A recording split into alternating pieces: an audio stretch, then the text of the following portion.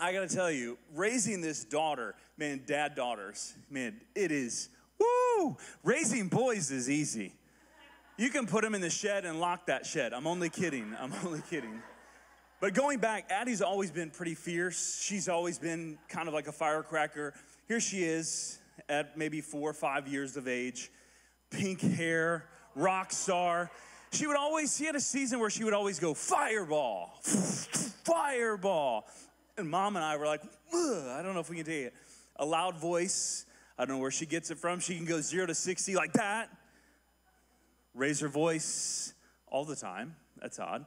But she's always been a fireball. She's always been intense. You can see one of our first Pumpkin Fest back in the day, Dad and Ad. I think they got a photo. Bam, look at that. See, that's the intensity. Sometimes people would say those are crazy eyes for both people. But with Addie, we've always had to do something we have to do with all of our children, this word called trust. Let's say trust all together. 1, 2, 3, trust. Trust is a must in the parenting world, in the faith world. Trust is a pretty big word, and it's actually one of the first verses I learned about when I started following God. Proverbs 3, 5, and 6 says, trust in the Lord with all your heart. Let's say all together. 1, 2, 3, all. Not some, but all. We like to trust in other things, someone, someplace, something. But God says, trust in him with all of your heart. This is Solomon writing, David's son, the wisest man supposedly who ever lived. Says, trust in the Lord with all your heart. Lean not on your own understanding. Acknowledge him in all your ways. And for all the new King James people in the house, and he shall direct your paths. You know it's King James, New King James, when there's a shall in there. But I have to make a decision. God, I'm going to trust in you. The next verse says, don't be wise in your own eyes. And so a lot of us, as we're living our lives, we have to decide, do we trust God or we don't trust him? We trust God with our kids. We trust God with our salvation. But there's some areas of our lives we really don't trust him. Like, let's just be honest. Are there any areas of your life you're like, God, I just don't know if I can fully trust you? No one will lift their hands and confess, but I'll do it for you. We have a hard time. Sometimes there's just difficult things and we don't want to really trust God with. And so today we're in this series called Pumpkins, because we've all got pumpkins. I mean, we're in the pumpkin capital of the world if you're watching online. Like 90% of all the pumpkins are because of Morton, Illinois. Right, Morton, Illinois? Let's just, you're welcome. Let's just say it online. All the online people, you're welcome. For the pumpkin chili, the pumpkin ice cream, the pumpkin bubble gum, the pumpkin something else, the pumpkin bread, the pumpkin soda. I mean, the list just goes on and on, you know? I mean, I think we've taken it a little bit too far. I mean, I've lived here for a while now. We've taken it just a bit too far with the pumpkins. But we all have pumpkins, and we have to ask God, do we trust God with pumpkins? Brian, what do you mean we've all got pumpkins? You have a pumpkin who's now 18? No. I'm talking about your resources. I'm talking about your stuff. I'm talking about your possessions. I'm talking about your money. And people always get funny when you talk about money. It doesn't matter where you are. They just do. Because really, there's kind of this theory I've heard over the years. Sometimes people would say, like, the church always wants my money. Actually, that's a lie. The church is the only place you can go where you actually have to give nothing, and you can be welcomed, loved, accepted, cheered for, encouraged, grow in your gifts. Every store you go into wants your money. Every restaurant you go into, just go into a restaurant today, eat the food, and then walk out to leave. Show me what happens. Just go test drive the vehicle today. I recommend a Volvo, a Lexus, a Tesla. Go buy something. I mean, just go buy the Range Rover. You know what I'm saying? All blacked out 22-inch rims. Go buy that today, or actually go test drive it and don't return it and see what happens. And when they pull you over and you say, well, my pastor said just test drive it and keep it. No, please don't say that. Every organization in the world really wants your money. I would say the church has been the opposite, at least in my lifetime, is the place that you can actually experience freedom, grace, and all of this stuff. And being a Christ follower, you can't really talk about being a Christian unless you talk about financial terms. For example, Ephesians chapter 1, verse 7. What does it say? It says, he is so rich in kindness and grace that he purchased our freedom with the blood of his son and forgave our sins. You've been purchased. I've been purchased with the blood of Jesus Christ. Aren't you thankful for the blood of Jesus Christ, church, that has done that for you and for me? Ephesians 1:13 and 14. In him you also trusted. And it says, after you've heard the word of truth, having believed, you were sealed with the Holy Spirit of promise, who is a deposit guaranteeing our inheritance. So when you receive Christ, you get the Holy Spirit of God, and you walk, and he gives you those promptings, and you follow him, and you let his leading lead you. He leads you to his truth. He leads you to his word. Yet some people, man, just the pumpkin thing, it just wrecks them. It just messes them up. And so what are you doing with your pumpkins? Are you trusting God with your pumpkins? Are you trusting him with your resources, with your stuff, with your money? And I don't know why this is a big deal, because it's, for me, I'm like, I don't know, God. Why is it such a big deal? Because God knows that this transaction thing, this money thing, he knows this whole topic can really mess us up, because our treasure, wherever our treasure is, our heart follows. Our heart follows that treasure. What's valuable to you? What's important to you? Jesus said in Matthew 6:33, seek first the kingdom of God, and all these things would be added. So Solomon was saying it 1,000 years earlier. Jesus was repeating it. Hey, do you trust God? And I don't know why 1 out of 10 verses in the New Testament are dealing with possessions, money, and stuff.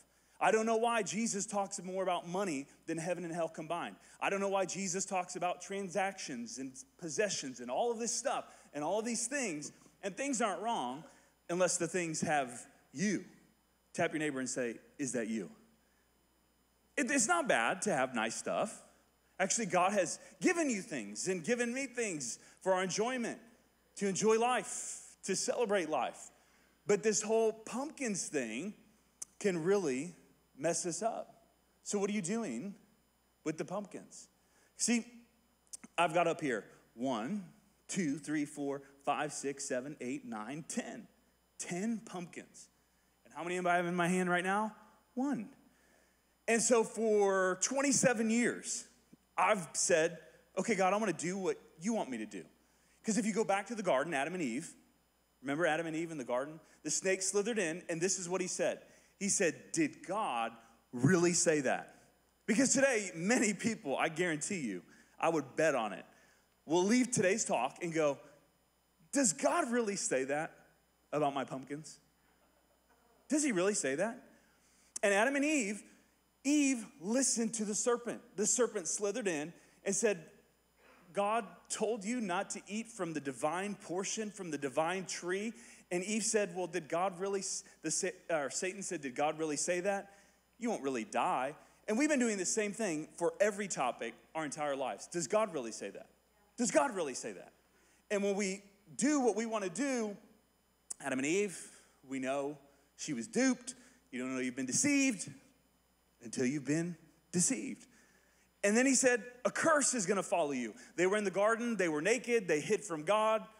And God can see everything. There's no bedroom, backroom, boardroom that God doesn't see. He knows everything that's happening. He knows the thoughts in your head. He knows what you feel about the pumpkins. He knows if you like this talk or you don't like this talk. Some of you are still thinking about taking the Range Rover for a test drive today and maybe not returning it.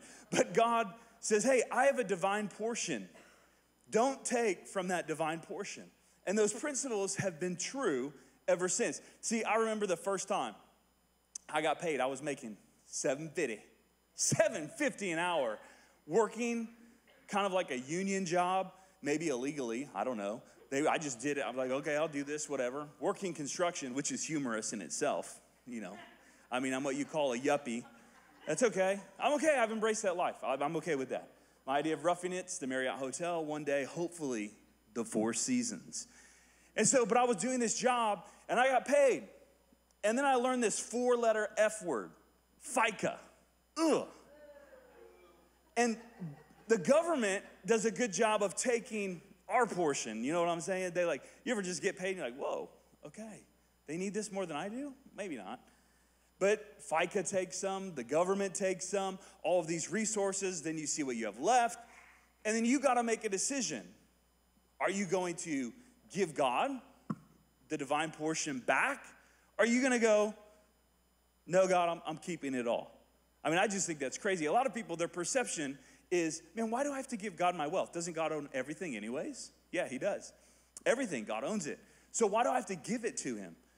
Well, you have to see, do you trust him? Do you trust him with the resources? Instead of saying, why do I have to give God my wealth? The real question is, why does God say, you know what? I'll give you 90, you just give me 10. See, a lot of us are like, man, God, I got to give you 10. Instead, we should be asking God, why do you do the opposite of what I would do? Because when it comes to your sin, Jesus take all of your worst and you got his best? God gave you Jesus, his best, and you traded it for your worst. You gave God all of your lust, all of your selfishness, all of your greed, all of your sin that put him on the cross, and God said, I'll give you my best, Jesus. I'm thankful God gave us his best. Aren't you thankful that God gave us his best? And you can go, look, do your research, do your study, this divine principle of the first.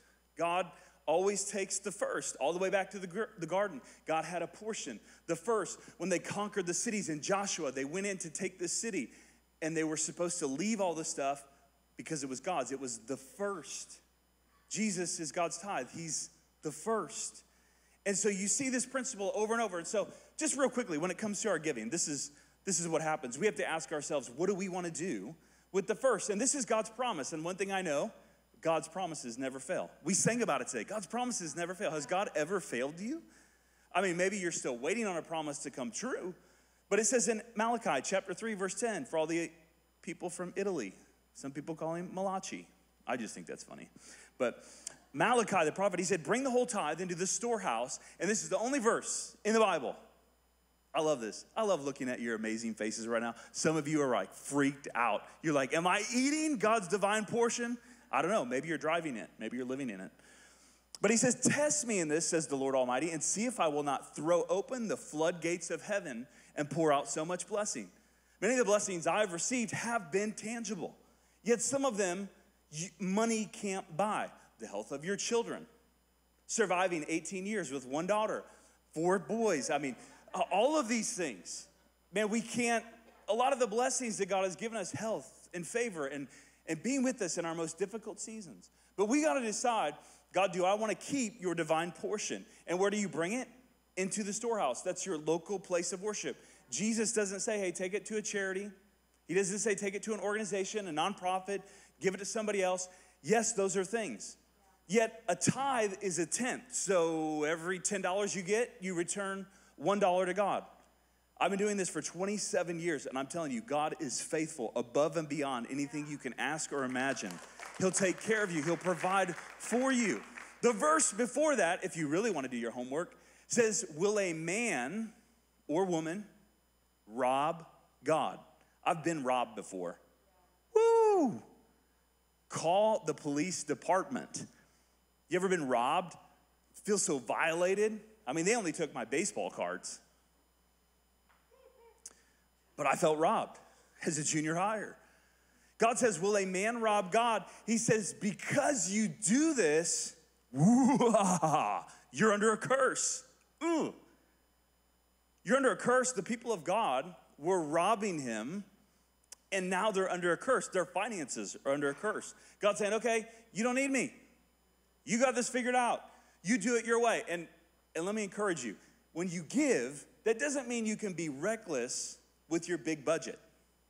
You got to have a big budget, and you cannot lie. You got to put the notes down. You got to manage. You can't be a bad budgeteer, if you will. You got to decide, God, I'm bringing you the first portion. And some of you never know the floodgates of heaven because you've never sowed. You've never actually done this. I see people who've been serving God for 20 years. They don't do this. God loves them. He cares about them. Yet this is a massive principle in the scriptures. Like, go to what God says. Adam and Eve in the garden. Lucifer in the garden. Did God really say that? Does God really say that? And if you just kind of navigate through all the Old Testament and the principles, you'll see in the New Testament, the tithe, Jesus, Matthew 23:23, he's telling the religious leaders, yes, you should tithe. But tithing is more than that. God has called you and me to be generous, to be givers, because we love God. Remember on the Sermon on the Mount when he said, do not murder anyone? He took it farther. He said, don't hate anybody. He said, do not commit adultery. Well, he said, don't lust in your heart. When it comes to giving, the benchmark, a tithe, is for Christians, we should be starting. The tithe is not really generosity. And one thing I would apologize to many people over the years, I don't know if I've taught that well. This is what the tithe is. But let me challenge you just on your giving. When you give, what should happen? Number one, Deuteronomy 14:23. The purpose of tithing is to teach you always to put God first in your lives. Because when you get paid, you get to see who's first real fast. I mean, you just get to see. Do you trust him? God wants us to be cheerful. Let's all smile real quick. Just take a photo here, whether it's fake or whether it's real for me. Cheerful. God wants you to be a cheerful giver. God wants you to be a generous giver. And this is maybe the one where I've messed up and missed it. When it comes to sacrificial, Leviticus 27:30 says that a tithe of everything, let's say everything. 1, 2, 3, everything. That's a tenth, that's a tithe of everything. Here it is. Belongs to the Lord. It is holy. It's holy to the Lord. And so I've over the years said, hey, give a tenth, trust God. It's in the book. It's what we do. It advances God's kingdom. It advances his agenda. Yet a lot of people, I forgot to tell them, hey, you realize when you take this and you drive it and you vacation with it and you eat it, you're taking what's holy from God. Now, a lot of people don't dig that, but if you go check it out, when they went into that city with Joshua and they conquered Jericho, they had conquered the other cities, they went to this city, they got wiped out. Why? Because a guy his name was Achan, and the whole nation of Israel was aching after he stole that tithe from God. And some of us, we're like, man, are you stealing that tithe? Are you taking that tithe? But above that, today I want to talk not just about trust, not just about giving, but I want to talk about this law of reaping and sowing. Because the reality is, this pumpkin, a farmer, if he grows pumpkins, they put a seed in the ground, he gets a pumpkin, right? Stay with me, class. He gets a pumpkin. If he sows the seeds of pumpkins, he gets a pumpkin back. But he gets something much more. He gets seeds in that pumpkin. And today, I want you to think about reaping and sowing, not karma. There's a seed. There it goes. Seeds. We get to sow into the kingdom of God, and we get to reap back. Because there's the law of reaping and sowing. You can't beat it. It's just a reality in all of our lives. And there's 4 principles I want you to take down. The first one, because I know you're taking notes. You'll memorize these. You ready? Are you ready? Let's try it. Because why am I so blessed? After 27 years, I'll just tell you, you're blessed too. Many of you could come up here on a microphone and say, man, I've trusted God. I've trusted him with the holy tithe. And then he's expanded me and challenged me to be generous. But number 1 is you reap what you sow. You reap what you sow. Galatians 6:7. Do not be deceived. God cannot be mocked. A man reaps what he sows. So whatever I sow, that's what I'm going to reap. If I sow working away from my family, I'm not going to sow and I'm not going to reap a great family. If I reap negative attitudes in the workplace, I'm probably not going to move forward in my future in the workplace. We reap what you sow. This is much bigger than our finances. This is our attitude. This is mercy. You give people mercy when they don't deserve it. Why? Because one day you're going to need it. Reaching the lost and loving the least. Loving the least and reaching the lost. This is about us leaving a legacy, not when we're dead, but right now. And so for our church, we're taking care of 2 organizations. We're partnering, if you will, with 2 organizations. HRI, an orphanage in Haiti. Haiti is such in disarray. The economy is so bad. The immorality is so bad. The gangs are so bad. Our orphanage that is far away from safety, which has been good, they had to almost Navy SEAL our kids out of our orphanage because all of the supplies that were going there, no one could get them there. The gangs are in the government. Man, they need a miracle from God. They need divine intervention. They also need people to step up. World nations, the United States, to actually do something. So we still provide food and meals and medical supplies for them. We also partner with God Behind Bars, which at Christmas season, we just believe everybody should get a gift. Yeah. And parents who are incarcerated, we get to help those parents connect with their kids and have a great Christmas. I don't know, I think Jesus would be behind that. Anybody else think Jesus might be behind that, might be in that? Good work. But then also, it's about a second location. It's about, for us in the coming years, as we raise the resources to reach people, we want to depopulate hell and populate heaven. We want to create reservations in heaven. That's what I want to live my life for. That's what I want my legacy to be about. Not only do I want to take care of the poor, not only do I want to do stuff for people who can never pay me back, I want to do stuff for people who are far from God, who are lost. Because I know that there's other Brians in other cities who are looking for purpose. Just as you were reached, the ultimate question is, will you do something to reach others back? That's the ultimate test when your life has been changed. But you sow seeds. And so we had this God goal of over $250,000 of generosity. That's above regular giving. That's a lot of coin. There's probably some people in here today that could probably write a check for half of that. I mean, I'm just saying. There's some people who have been blessed with so much pumpkin.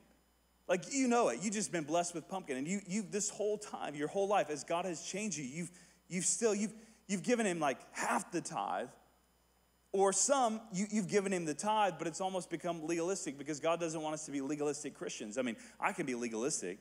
Like, okay, God, here's your, it's holy.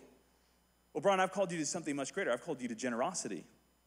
I've called you to give above and beyond yourself. And the fact is, until I plant seeds, I can never reap a harvest. If I hold on to what I have and I never sow to where I want to go, see, right now, there's a field for your future. You're hearing this talk. There is a field for your future. If you don't like where you are, financially, spiritually, emotionally, right now, you have the opportunity before you leave today to say, God, I'm going to sow some seed. I'm going to sow some seed into a better attitude. God, I'm going to sow some seed into trusting you with my pumpkins. And I just find it interesting. People are like, this is my pumpkin. I'm keeping my pumpkin. I mean, I've seen some mean Christians. And I've seen those one Christians, they like placate. I think that's the right word. I'll just say they fake it. They're like, man, I love this place. I love this church. This church has changed my life. I'm with you. Location 2, we're going to snatch people from hell. I'm going to hell with a water pistol. Who's coming with me? Ah! Like, I love this place. Man, we're giving. This church is growing. This is the best church in sliced bread. And they're walking through. They're like, man, I hope no one sees that I'm taking God's pumpkin. It's holy to the Lord. Yeah, we're doing it. We're doing it. I'm worshiping. But really, what many people have done to reach you, you don't trust God to reach others. Galatians 6:9 tells us, let us not become weary in doing good, for at the proper time we will reap a harvest if we do not give up. So not only do you reap what you sow, you reap where you sow. If you take care of God's house, I can promise you this, God will take care of your house. If there's any principle I can stand on, if you take care of God's house, God will take care of your house. But you reap what you sow after you sow it. After you sow it. There is a time, and then you gotta wait. You gotta put the seed in the ground, then you gotta wait. And a lot of people, they start waiting, and they can't wait any longer. And God says in verse 10 to the Galatians, he says, we have the opportunity, let us do good to everyone, and especially to those who are in the household of faith. That verse before that I went very quickly on said, at the proper time, you'll reap a harvest if you don't give up. I watch people start giving, okay, Brian, I trust God with, it's his tithe, I trust him with it, but then I had the washer break and I had all this other stuff break. It takes faith to trust God. And again, Christianity is a bunch of financial terms. Purchased, redeemed, bought back, a deposit, a down payment. It's been finished. It's been paid. Christianity, there's financial terms, and we always get the better end of the deal. And God says, hey, I want to know, do you really trust me with every area of your life? Not only do we reap after we sow, the final one, you always reap more than you sow. You always reap more than you sow. Until you allow God to change your mind through principles, you'll always be stuck in the same pattern. That's for someone today. You have been stuck in a financial pattern your whole life. You have trusted yourself. You have trusted your own works. You have trusted your own intellect. And you get into a pattern. and you don't sleep with peace. I've noticed that sometimes people with a lot of stuff are very fearful of losing their stuff. Man, when I lay on my bed at night, I'm like, man, we got to pay for those teeth again? We got to pull those teeth. I'll pull them out right now with some pliers. I know some people. I have a friend who knows a friend. But when I lay my head on my pillow at night, my house is protected. I've got the provision of God. I've got the favor of God. I've been corrected by God. I've been redirected by God. I trust him with the first, the holy thing of God. And God watches over me. And he has poured out countless times, over and over again, so much blessing that you can't contain it. The same promises that were true for those people, they're true for us today. I don't give to get. I give because I trust God. It's a part of my faith journey. If I can trust him with my kids, whoa, my resources, that's an easy thing for me. For me, it may be easy. For you, you may have grown up with this mindset, this poverty mindset. I don't believe God has that for you and for me. He's a good father who watches after you. He knows all of your needs. He knows what you're facing. He knows what you're going through. Even right now, maybe you're married to someone who's against trusting God, and you want to trust God, and you just have to have those conversations, and you have to walk through that, and you have to go, hey, what if we trust God? Could our lives be actually different? You give God time, you sow the seed of generosity, you bring back the tithe, you sow the seed, you wait, and you just be faithful, and you just be faithful. And whatever it is you've been praying for, you're trusting God. Sometimes we're trusting God for children. Maybe you can't have children. Sometimes we're trusting God, you want to get married, you're single. Sometimes we're trusting God for a new job. Sometimes we're trusting God for some breakthrough in your marriage, some breakthrough in your life. I'm telling you, there is a power that happens when you put this principle into action in your life. I'm just telling you, it's just a reality. You always reap more of what you sow. 2 Corinthians 9:6 says, remember this, whoever sows sparingly will also reap sparingly, and whoever sows generously will also reap generously. It's interesting, isn't it? We see trust God all the time. We've even got it on our money. Can I tell you how difficult it was today to find someone that had a dollar bill in their pocket? But on the back of a dollar, it says, in God, we trust. This is comical. This is hilarious to me. Most people should rewrite that and say, in this I trust. I trust in this. I don't trust God with this. I trust in this more than God. Are you kidding me? What do you trust? Do you trust him with your pumpkins? Don't worry, the offering's already been taken today. There's no second offering. It's just a question. Do you trust him? Money, possessions, it's a spiritual issue. I think Jesus talked about it because he wanted us to see, do you trust what I say? Do you trust what someone else says, or do you trust what you say? And I've been doing this long enough, and I've watched people do this long enough who say, God, this is holy. This is automatic. Goes to you. God, it's time for me to be generous. God, I'll give you this. And I feel the Holy Spirit prompting me, okay, God, I have more for you. Lord, I don't know how we'll do it. You got to take care of those teeth. But I've watched in Danielle and I's life, the more generous we've been before. See, you have to sow to go into your future. You have to sow what you don't have now, because that's the faith thing. Even as a church, you need to know this. We support other churches. We give generously to other churches, and they don't give us anything in return. We sow into people who can never repay us because we trust God. God has been generous to us. We want to be generous with others. Are you thankful that you're part of a church that's bigger than just their small little church? We're about the kingdom of God. And so it really comes down to, where do you want to go? If you like the field you're in right now, stay in that field. As for me and my house, we'll serve the Lord. We're going to keep sowing. I want my kids to see us write radical generosity numbers down to God's house, to be radically generous to other people. And they say, well, where are we going to come up with this? The Lord. Because that's the faith element. See, for 18 years, all the way back to when she was 4 and 5 years of age, I was trusting Addie when she was praying in that E-Kids room. I've trusted God all these years. I trust today.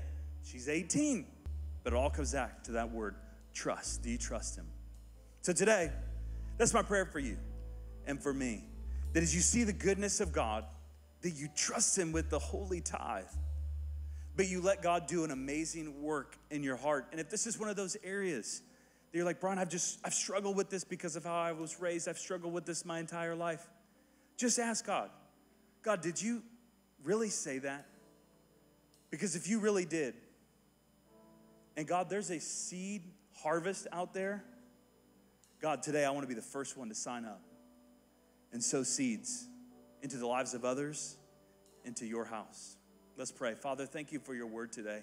Thank you for your truth. God, there's so many people here that have an unbelievable harvest ahead of them. I pray that they see that harvest on this side of eternity, and then many will see it one day. Thank you for so many who have been so faithful to bring back your holy tithe, who have trusted you with generosity, the goodness of God. You've been so good to them, and they want to be good to others. God, we love you. We thank you. God, I believe that the Holy Spirit is going to work in hearts today, and my prayer for you today is that the Holy Spirit of God works in your heart, works in your life, and as you hear the word of God, Galatians and Corinthians and the Apostle Paul talking about you reap what you sow. Ask yourself that, God, where do I want to go? Because wherever you're reaping, that's where you're going to sow. You sow into this world, that's what you reap. You sow into the spiritual things of God, that's what you'll reap. And I'm telling you, with all of my heart, all of my life, you take care of God's house. God will always, and he always takes care of your house. Father, we love you. We thank you for this word today. God, I needed to hear it. I needed to be encouraged that, Lord, I'm sowing into a great future. And then, Lord, we trust you with our resources. For those that struggle and they battle with this Holy Spirit, work in their hearts, soften their hearts. May they realize this faith journey, it's an adventure. It's an adventure of letting go. And maybe this is something they need to let go of to learn that they would trust you with all their heart. Lean not on their own understanding, but acknowledge you in all their ways. And if they do that, God, you shall direct their paths. If you're here today and you'd be honest and say, hey, Brian, you're talking about resources, you're talking about my pumpkins, and I feel distant from God. How do I get right with God? Well, the Bible makes it very clear. You humble yourself. You turn to God. You say, God, I believe that you died on a cross 2,000 years ago. Today I'm in church. I feel distant from you. And it's our sin that keeps us distant from him. And maybe you need to turn back to him. Maybe you've wandered away from him. You just humble yourself. Make this your prayer. Just say, Heavenly Father, I ask you to forgive me today. Give me a brand new start. Forgive me of all of my sin. I believe that Jesus died on that cross. He was buried and he rose again. And today I want to choose Jesus Christ as the Lord of my life. If that's you right where you are, just tell him, Jesus, I choose you. Fill me with your Holy Spirit, that deposit.